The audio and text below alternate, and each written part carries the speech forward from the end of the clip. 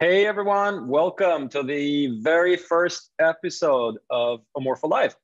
We're so excited. It's going to be a series here that we're going to be broadcasting with some amazing guests under the theme of how to hack your fitness to get stronger. So over the next few months, we're going to have guests who are friends of the brand. Some of them are ambassadors, some of them are partners, and the conversations are going to be pretty wide-ranging around things that we care about, things like health, wellness, fitness, training, all the things we do as a brand. And hopefully there'll be something that you take out of them.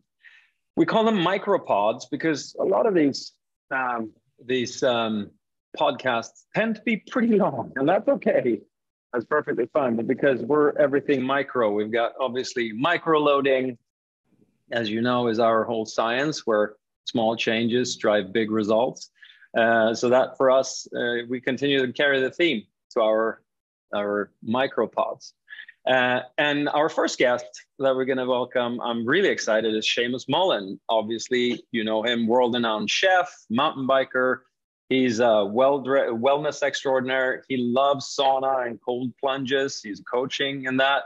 And he has a lot to say. We've had the pleasure to meet a few times, and I'm really, really excited for him to be our very first guest, and to hear more from him around how he thinks about this. This is pretty cool. When you're a chef, you normally are a lot about what you eat and take in, but Seamus goes way, way beyond that. He also talks about training, wellness, health, and how those things all come together to make you stronger. So any second here, hopefully Seamus is coming on. He's down I think in Malibu today. He's in there. Seamus raised his hand, so we'll see here. 1 second. There we go. Here is Seamus.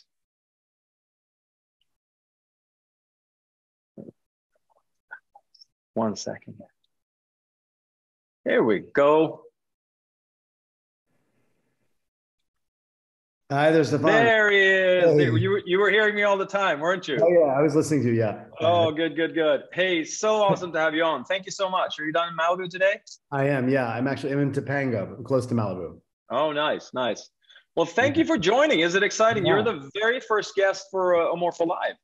I'm psyched to be here. I'm really sorry. I'm at the tail end of a pretty bad sickness, so I may cough a little bit. So I'll do my best not to. Okay, yeah, that's okay. Well, hey, can you share a little background on yourself and maybe tell our viewers how you got introduced to OMORPHO? Sure.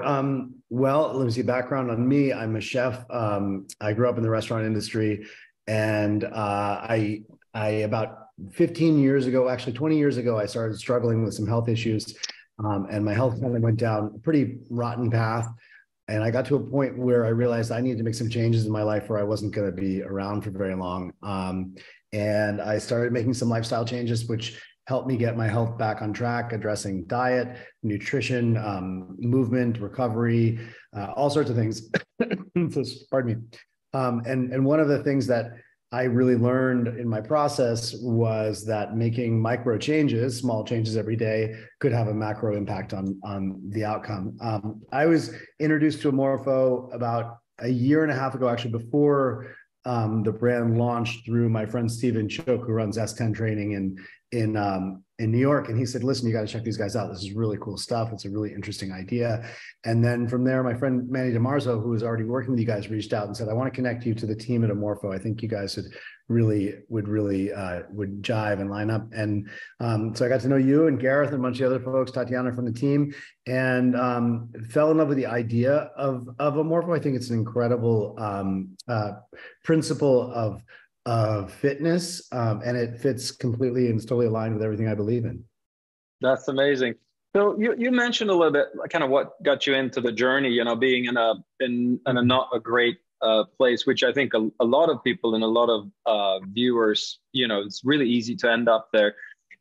What do you think were the drivers for you to change? And also, if you have any suggestions of hacks or tricks or ways that keep you in the positive routines? I mean, for me, excuse me. Change was I didn't really have a choice. I was very, very sick. I was struggling with an autoimmune disease, a couple of different presentations of autoimmune disease. And I had gone down the path of conventional treatment and was really not getting any better. I was really just treating downstream effects of an upstream problem. And so I really had to, I realized that I needed to advocate for myself. It's just sort of like, I mean, in the same way that if you really want to get fit, having a personal trainer can be really helpful, but ultimately the work comes down to you. You have to decide that this is something that you want to do and commit to. And the same thing with health. So I realized that I had kind of been outsourcing my health to the experts. And that wasn't really serving me because I couldn't just like take a pill and miraculously be better. My responsibility was much more than just taking a pill. It was taking a pill and following up and doing everything else. And sometimes it was not taking a pill. So all of that was kind of the path that got me on this, or the reason that I got on this path. Sorry, what was the second half of your question? I forgot the second half of your question. No, it was more like if there are any hacks or tricks that help you stay into your routines. Sure. Yeah. Well, you know, it's funny. My grandfather's best friend was this guy named Tatsuo, who was a gardener, and he was a Japanese Zen gardener. And when I was 9, I was visiting my grandparents, and Tatsuo gave me this lesson that has been a life lesson that I've carried with me ever since, and has really helped me, particularly in my journey from being pretty ill to getting my health back. I was 9, I was visiting my grandparents, and Tatsuo was gardening on his hands and knees and crawling backwards. And I just thought it was kind of weird the way he was working, and he was crawling backwards. And I just, very naively asked him, I said, Tatsuo, is there any reason why you work backwards, why you crawl backwards? And he took his gloves off and he sat up and he said, well, Seamus, that's so I can always be inspired by all I've accomplished and never overwhelmed by the insurmountable task ahead. And that became something really, really powerful for me that I've applied to my life in general, which is to, if you look at the huge task ahead of you and you look at it in the macro, it becomes overwhelming and very difficult, and becomes easier just to not start at all. But to tackle it in the micro, little bit by little bit, can have a huge impact. And that is the way that I try to look at everything I'm doing. So rather than just seeing, oh my God, I have this massive task ahead of me, let me break it into bite-sized digestible bits that I can then look at and say, okay, I've accomplished this and I've accomplished that. And you can start to stack. And I think a lot of people call it, like in Atomic Habits, James Clear calls it habit stacking. You're stacking these accomplishments that you've made that helps you get further down the road. Gotcha. That's amazing. I love that. I mean, it's amazing. You meet people and it's that micro event in life or a time in life, and it just follows you forever. That was amazing. I love that story. Yeah. Hey, I mean, we talked a lot when we met about something that I'm passionate about, which is obviously sauna and cold plunging. And I know you love it. And to a lot of people, that's just one thing that feels scary or uncomfortable, which I guess it's the point for it. I'd be curious to hear your thoughts, because you obviously have helped see a lot of people through that. I do it multiple times a week. I love it. But in the beginning, I have to say, I'm looking at especially the cold plunge, not so much the sauna, but I'm looking at that thing and I go, I'm going to get in that water and it's 40 degrees and I'm petrified. Can you talk about that? Because I think it's really, really a good thing. Yeah, I started doing, I grew up in rural Vermont where we had a sauna, and we would chop a hole in the ice, Scandinavian style, and jump in the middle of the winter. So I've kind of been doing cold exposure my whole life, but that was much more of like a show of machismo. It wasn't, we weren't thinking about it in a therapeutic sense. I started really concentrating on therapeutic cold exposure when I was starting my journey to get healthy. And it's been for about 12 years, it's been an integral part of my life. I started initially with cold showers and then lugging up bags of ice into my apartment in New York City and putting it in the bathtub, till eventually I had enough space that I could DIY a cold plunge from a chest freezer. And now I have a beautiful cold plunge from the folks at the Cold Plunge, which is great. It's one of those things that is very uncomfortable, but we live in a world in which comfort is really always at our fingertips. We have so much access to comfort. And I think that it's programmed into our DNA and our evolution to seek comfort. The problem is that we no longer have to go through discomfort to get to comfort. We've kind of engineered an environment in which we can always have comfort on demand, and so we have to actually seek out discomfort to a degree. And the cold is one of the most incredible teachers. It allows us to understand, to confront our fears, our anxiety, and then to overcome that. And learning the breath work is incredibly important to be able to do that.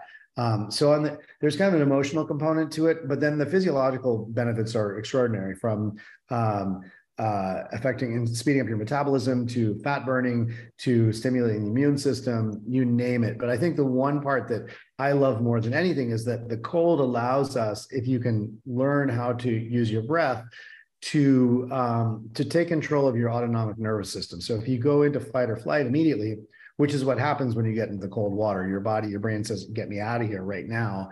And if you're able to use your breath to tell yourself that you're okay, that you can move through it, then you pass the threshold, and on the other side of it, you can reap the rewards. So there's something called the pain-pleasure spectrum.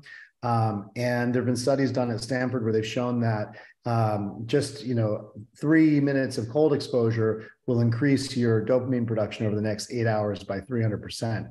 And that's because you experience that acute discomfort, and as a result, then you have this kind of rebound effect of increased dopamine. So there are all sorts of amazing benefits to it, not the least of which is also something called hormesis, which is stress on the mitochondria within the cell. And that is what allows us to create new, stronger cells through autophagy, which is the upcycling of damaged mitochondria. And that's essentially the key to living a long and healthy and strong life, is to have lots of mitochondria, have dense numbers of mitochondria. And the cold exposure and the sauna, those are two really, really good ways to stimulate that. I love that. That's really, really cool. And do them regularly. But I think it's when those benefits, it's just, besides, I think it's the kick.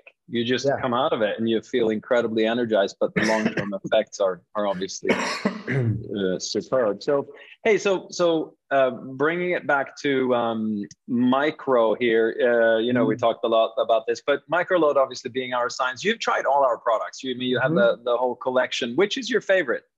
I think obviously the vest is my favorite, just because it's a familiar piece that I've used weighted vests for years. But to have a weighted vest that's not excessively heavy and that is very comfortable and that moves with you really allows you to use it on a regular basis. I mean, I wear it all the time whenever I'm doing resistance training, even if I'm doing, if I'm doing bench press or deadlifts, things that you wouldn't necessarily think that having the additional weight is going to create more resistance. I'll still wear it because I see the benefits from it.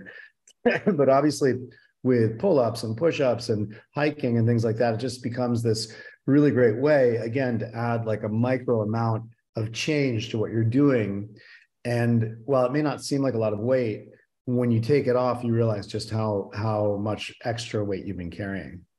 I love it. I use all the products, but the vest is definitely the one that is the most versatile for me. Yeah. Yeah. Hey, I love that. And, I think it's been so amazing just to hear you, and you tie those things together with how you think about health and wellness. And so now I want to move into our next phase here of this micropod, which is the rapid fire questions. Okay. I want to fire them off and, keep them, you get, there's only one answer. Well, I guess you could say both, but we'll do those. And then after that, we'll dive into, I'm seeing some questions popping up here, and I do want to make sure we leave some time for our viewers to be able to ask you some questions. But I'll start off here. Since you started with the vest, I'm going to start asking you olive or ocean colorway. What's that? What? Olive or like olive or ocean? Yeah, blue or green? Olive. Porsche or Corvette? Porsche.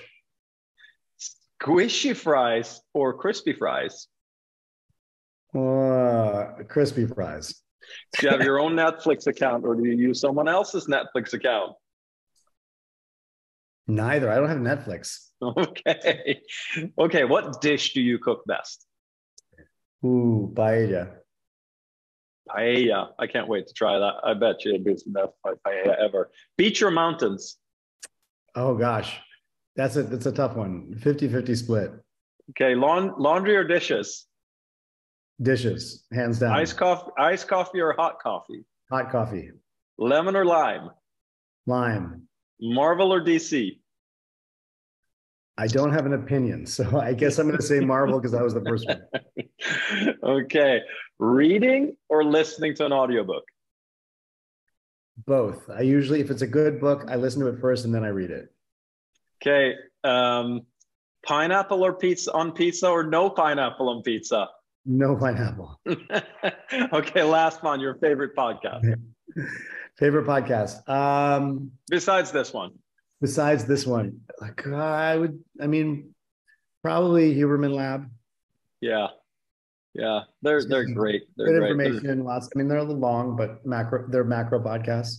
Yeah, yeah. No, I mean they're a little longer. Hey, so I'm gonna jump into the questions here. So that are popping up. I see. The first one is from Houston. So you talked about the vest. So the question was, can anyone wear this vest, or do you have to be a high performance athlete? No, actually, what I love about the vest, and especially for older folks or for people that are just starting to get into movement, it's a great way to add resistance and with zero impact. So if you're, you know, I had my dad. I have a couple of them. My dad was visiting me. He's in his mid 70s. And and I've been really working with him on doing more resistance training. So we went for a hike and he was wearing the vest and it was great because it made the hike that much more strenuous. He got a little bit more resistance training in, but it wasn't uncomfortable and it wasn't hard in his joints at all. So I think it's actually a great, if you have an older family member who is thinking about getting into exercise or is already active, but needs to do a little bit of resistance training. It's something that's really important, particularly for women as they get older. The vest is a great way to kind of ease into resistance training. That's amazing. It's actually dovetailing into a question from Alicia, who asked, have you ever used the product for recovery or physical therapy? And it's almost in the vein of that, isn't it? Yeah. That's an interesting point. It's kind of like wearing a weighted blanket to a degree, but there's something very calming about it. When I put the vest on, I definitely feel like you said Marvel or DC. I do feel like a superhero when I put it on. There's something incredible about zipping it up, and it feels like you've got a shield on. But yeah, for recovery, if you're doing, I've had multiple knee surgeries, and so I've done a lot of walking as part of my recovery and PT for my knee, and having a little bit of weight just adds a little bit more resistance and makes it a little more strenuous. Yeah, love it. Here's a question from San Diego. I'm so impressed by your background and your journey, hoping to make some changes to improve my own health, but it's quite daunting. What would you recommend as a good first step to help start my journey? Yeah, I fundamentally believe that food is the number one driver. That's the first choice to make. I mean, if you talk to any really, really fit athlete, they'll tell you that six-pack abs are made in the kitchen and not in the gym. It's all about the choices that you make around food. And particularly when it comes to inflammation and reducing inflammation, food tends to be the key driver for inflammation for most folks. So what I would suggest doing before getting a food log or a food tracker or anything like that, what I did that was super helpful for me was to take a picture of everything that I ate or drank. And I just did that for weeks at a time. And at the end of the day, before going to bed or when I was lying in bed, I'd look at my phone and I would just scroll through and look at what I had eaten that day.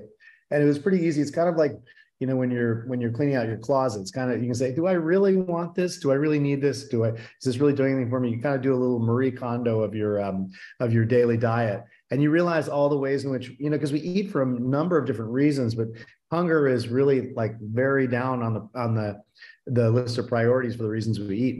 We eat out of habit. We eat because of social cues. We eat because we eat because we have anxiety. There's all sorts of emotional reasons why we eat.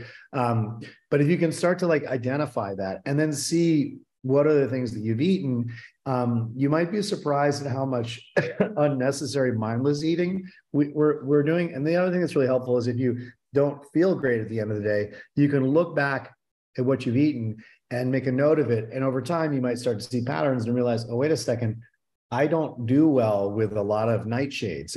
I don't feel great. And so then that can start to be a cue to help you start to adjust your diet.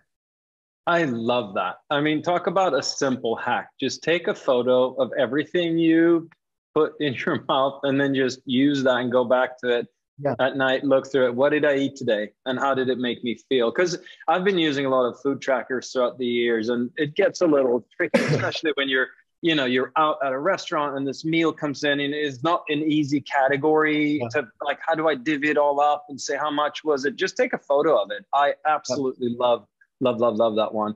All right, cool. One more question here, because we want to make sure we keep this micro. Your favorite keto recipe? Favorite keto recipe? Gosh, let's see. Well, I love doing bacon avocado omelet with fresh herbs and goat cheese. Super easy, simple, keeps your macros exactly where you want them to be for keto, and doesn't affect your blood sugar at all, and tastes great. That is amazing. Well, this was fantastic, Seamus. Thank you so much for taking the time. I mean, I loved hearing from you. And, you know, the whole idea behind us doing these is to hear from interesting people. You certainly have shared amazing stuff with us. And I thought your hack is amazing. Take a photo of your food. Simple, but incredibly powerful. Thank you so much for taking the time. Thanks. Thank you for being a part of the OMORPHO family. We loved having you on and helping us kick this off. So with that, I want to thank you. I want to thank everyone who's been watching, and we'll be back soon again. Thank you. Be well. Thanks. Take care. Bye. Bye-bye. Bye, everyone.